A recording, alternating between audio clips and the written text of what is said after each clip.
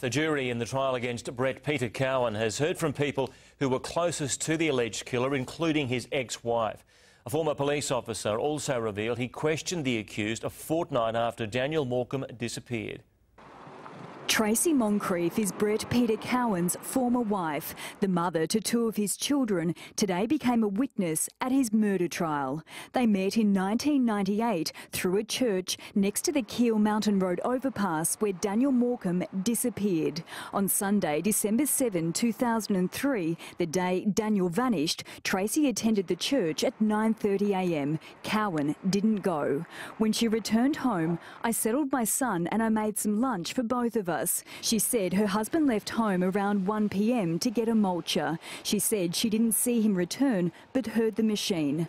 I wouldn't know what time, but later said it would have been around 2:40 to 3 p.m. Cowan stayed outside. She said he had a goatee at the time and would sometimes grow his hair down to his shoulders, and he'd often stand on one leg. Witnesses have testified the day Daniel disappeared, they saw a man behind a boy in a red t-shirt standing on one leg.